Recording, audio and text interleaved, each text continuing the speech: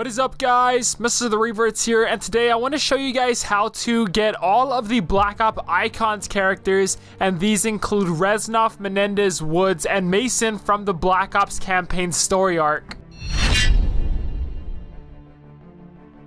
Now, just to be very blunt about this, these characters are now officially the hardest to get in the game, and they also have a very vague description, but let's go ahead and start off with the easiest one, which would be Woods. So for Woods, in order to unlock his character, you need to find the bandana, and the bandana, of course, is the one Woods always wore into combat, and this is located in the Black Ops 1 campaign helicopter spawn, which is kind of north of the firing range. It's the little military hideout base. It's pretty small on the map, but there's also a helicopter that may spawn there. So once you have found the bandana, you need to ride the helicopter for about 30 seconds to a minute and then win the match with the bandana in your inventory. After that, you will unlock Woods. Next, for Menendez, you need to find the locket, which can be found in supply drops only, and the locket, of course, belongs to Menendez's sister, Josefina.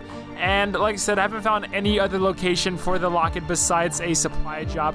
Now, what I recommend doing is just traveling around in a helicopter and going for each and every individual supply drop until you find the one that contains the locket. Of course, make sure you're careful for enemies who like to camp the drops and trap enemies, so kind of scout out that area and make sure you go prone while looting. Once you have the locket in your inventory, you then need to kill an enemy with a melee attack and then kill another with a shotgun. After you get those two kills, you then need to make sure you finish the match with the locket in your inventory.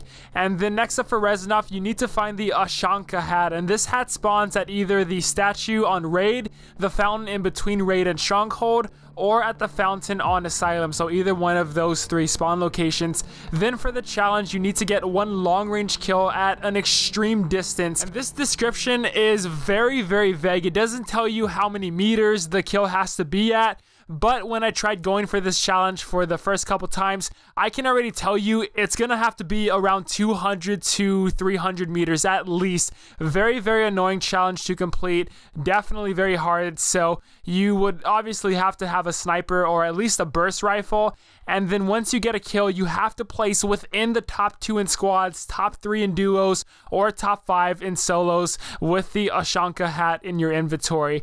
And then finally for Mason, his is definitely the hardest character because you first have to unlock Reznov in order to even start Mason's challenge. So if you have found the t-shirt but don't have Reznov unlocked, then you're not going to be able to do this challenge, and of course you have to be playing as Reznov. Now, Reznov, in my opinion, should be the character you want to go after first, just so you can get him out the way, because Menendez and Woods are fairly easy to do, but for Mason and Reznov, they are the hardest characters to get in the entire game. And then once you have found the stained t-shirt, you then have to wake the sleeper agent, and this is where I will lead into my next topic of the video, which I will discuss in a second. But right now, as I'm recording this video, nobody in the COD community has a clue on what the sleeper agent is and how do we even wake it up. Maybe it has something to do with killing Hudson in a game, or maybe turning on that alarm in Array. Just nobody knows as of now.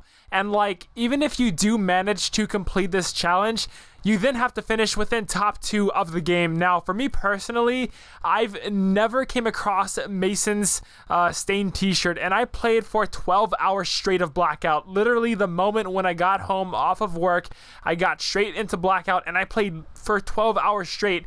Did not find the stained t-shirt. The challenges for these new characters are utterly ridiculous, and in my opinion, just way too hard to get. Like, they're to a point where it's not even fun to go for anymore. Like, the Chaos crew members, sure, they were difficult, but they were doable, and the specialist characters, they were fun to do. But for the icon characters, it's to a point, like I said, to where it's just not fun anymore to do in a game.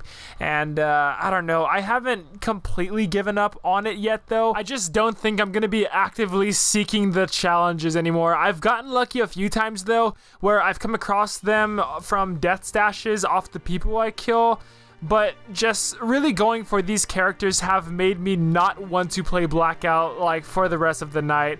But let me know what you guys think about this down below in the comments. What are your thoughts on the challenges? Are they fairly hard or easy to do? Just tell me your general ideas and thoughts. And if you have found out Mason's task, then please let us know down below in the comments. And thanks for watching, guys. Till next time, I'll see you later.